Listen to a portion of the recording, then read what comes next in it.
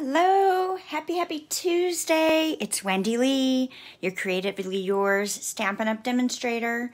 I am excited to see you all today. I'm really excited that you're joining me. So today I have a special little treat box I'm going to share with you. I am creating these for some of my team recognition this month, and you know, as if you've been watching my blog the past couple of days, I am loving this silly Waytogoat stamp set. And as soon as I saw the Waytogoat, I was like, oh, that's a perfect celebration.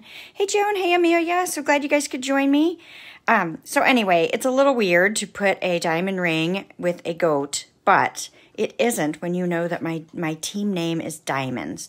So I don't spell it like a traditional diamond. I spell it D-I-E because I love die cuts. So it works out perfectly and everything's sparkly. So that's fun. So anyway, I'm going to show you how to create this super cute treat box. And it's actually fast and easy to do. So let's go ahead and get started. So move the stamp set out of the way. I do want to let you know the box itself is created with the Little Treats dies. So this die set is actually not available just yet. It'll be available August 4th with the launch of our August to December mini, formerly known as the holiday catalog. So to me, it's still the holiday catalog, although they don't name it that anymore. But it's packed full of some awesome things. So this gives you a sneak peek at this. And this die makes doing a cute little box like this super fast and easy. I'm also featuring this designer paper here, which is part of the Snowflake Splendor Designer Series paper pack. Again, this will be available August 4th, but I want you to see some of these great designs. Isn't that awesome? I love that the background is more of a wash versus just snowflakes. But the snowflakes, I think, are really cool. So I think we're going to be able to do a lot of great things with these papers. I am offering a paper and ribbon share for the holiday catalog. That sign up is going on now if you have any interest. This is the one we're using for our project today. Cool, right? I really think this is so much fun. So that's a really cool paper pack that we are using today. Of course, the Waytogoat stamp set you can get right now. Yay! All right, so let's get started. So I'm going to take this largest die here, which is the box base, and a half a sheet of Balmy Blue cardstock. You don't really need a half a sheet. I'm just a little bit lazy. So really 5.5 by about 7. And I'll make sure I put all the measurements in the comments after, or in the description after the video. So you guys got the complete supply list and all the measurements. So you've got all of that. So, oh yeah, hey Ginger. Yes, I love the snowflakes as well. I will tell you guys on August 1st, we're not posting till August 1st all the details, but our next Stampin' Escape is going to feature that Snowflake Splendor Suite. And I am super excited about it. So Dana and I are making lots of great plans and wonderful projects for all of you. So, all right, so I'm going to go ahead and run this, obviously this way, because you want the die side down. I'm going to go ahead and run this through my die cut embossing machine. And so I end up with this piece here. So I'm going to go ahead and pull my bone folder out and go ahead and just put a nice crease on each of these score lines. You could use this box as is, or I'm going to actually decorate it with some designer paper. So I'm going to do another layer of die cutting actually.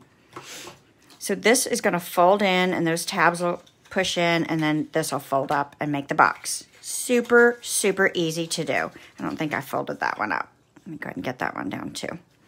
So fast and easy. And you can even change this treat box up a little bit. If you cut down one of these tabs, cut it off so that you had more of a pocket in the front. I'll have to show that another day because I'm not doing that today. All right, next I'm going to run, I've got a 2-inch strip of the designer paper and I'm going to run this through the die again this way. Now, you don't really need this centerpiece, and I'm actually going to show you how to cut that away, but I found that I had better luck, and I cut this pretty narrow because I'm trying to save as much my paper as possible. So 2 inches works perfectly, but if you do the shorter strips to save that little bit of paper, I had some trouble with it skewing on me. So I went ahead and found that it was easier to cut it all at once. So we'll run this through our die cutting machine. And then now you've got a piece that looks something like this. So let me move these things out of the way for a moment. And we're going to bring in our paper trimmer. You could do this with your snips if you wanted to. But what I'm going to do is I'm just going to cut right along that score line there and give me my 2 pieces. And it doesn't have to be perfect.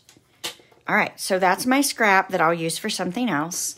Move my cutter out of the way. And so now I've got these 2 pieces right here. Fun, right? Love it, love it, love it. All right, let me bring in a little scrap piece of paper. And we are going to go ahead and stamp the goat in the lower corner of one of those strips. All righty.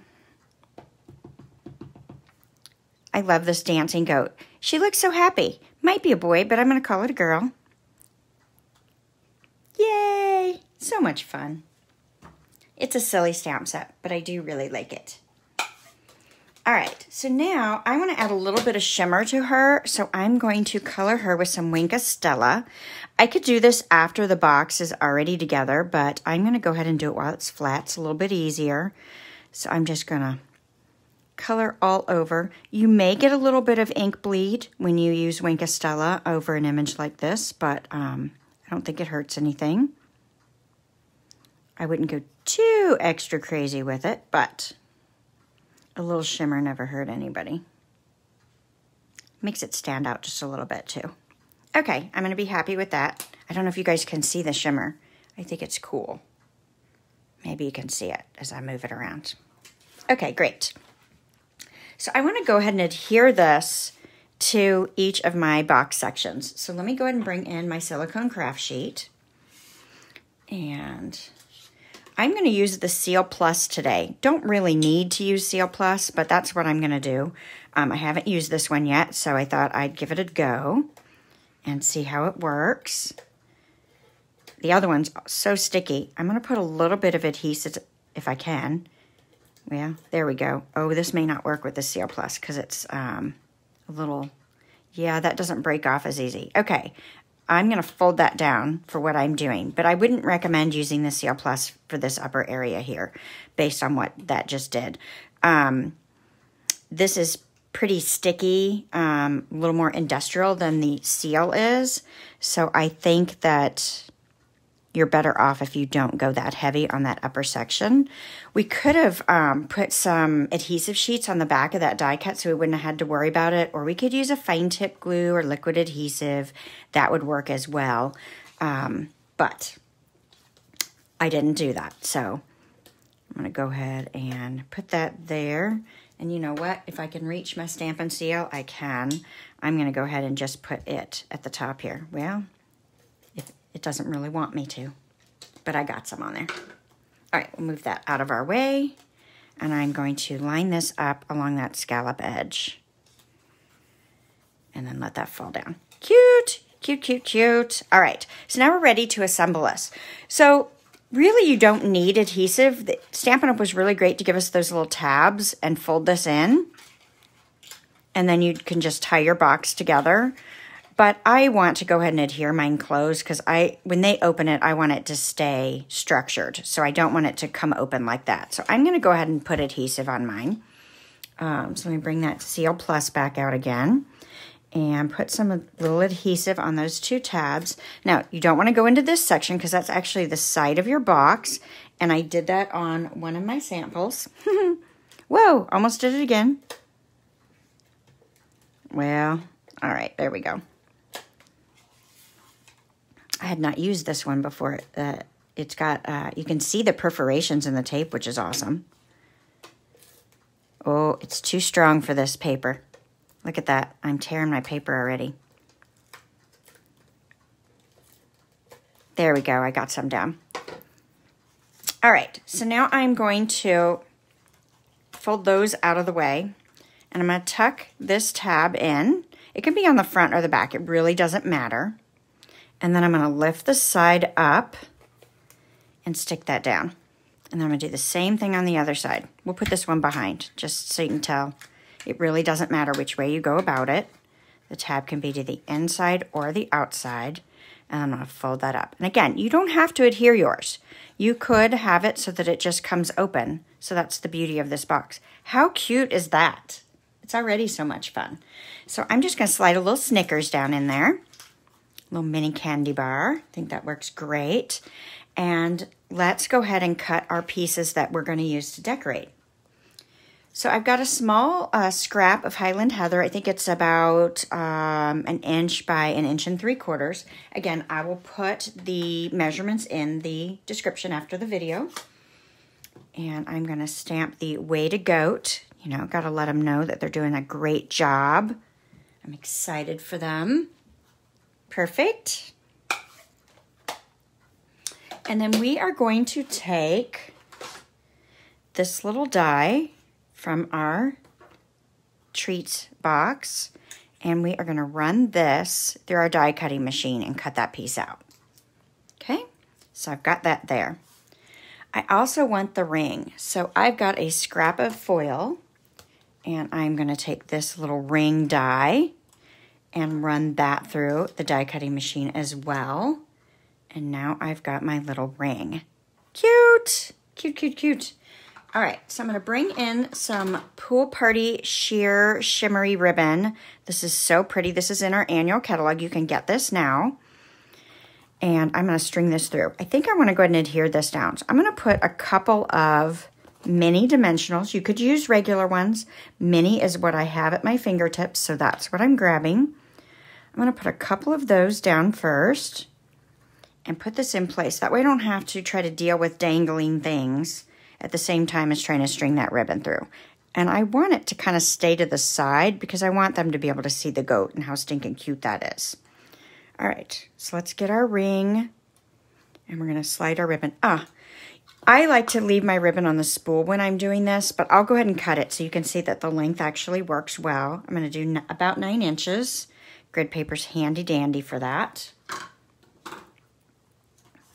Then the spool won't be in the way where you guys are trying to watch. Okay, I'm gonna just slide this ribbon through that slot, slide it through the second slot, and I like to tie upside down because if I don't, all my bows end up upside down anyway. I think it's just the way that I tie. So I'm gonna go ahead and pull that. Just gonna pull that tight so that I want those to come together. You don't have to do it that way. That's just what I've decided I wanted to do. And I'm gonna make my loop. Loops on both sides, and then one goes over and under. I don't know if anybody ties bows this way but me, but see if I can get a hold of it. Good deal. All right, so now I can mess with this bow until I'm happy with it. So I hold my knot and I pull these tails out. Gosh, I haven't cut a ribbon to length in so long. I always tie it off of the spool. It's kind of funny. All right, so now I got a nice pretty ribbon, and if you need to trim the ends, because usually 9 inches is a little long after it's tied, but it makes a easy to tie bow that way. Cute, cute, cute, cute. Love it. And each one is going to look slightly different depending on where you are. See, like this one's way more blue, where this one's got a lot more of the purple further down. So depending on where you are in that strip of designer paper, because it varies as you work through that. So I think it's fun. So each box will be slightly unique. You know, you could stamp some more on them if you wanted to, but I think it's just lots and lots of fun. So, all right. So you know that you could get these items that are coming to us out of the new holiday catalog early if you join my team. So we have a lot of fun. We meet once a month, either virtually or face-to-face, and we do prizes and recognition, do a little bit of business, and we most importantly have some fun stamping and making great projects. So if you'd like more information, let me know. I'd love to have you join in. And I hope you enjoyed today's video. So come back, catch me next Tuesday. Be sure to share this with your crafty friends. Leave me a comment, thumbs up, Subscribe to my channel if you're watching on the replay. I very much appreciate it. Thanks so much, and we'll see you next Tuesday. Bye.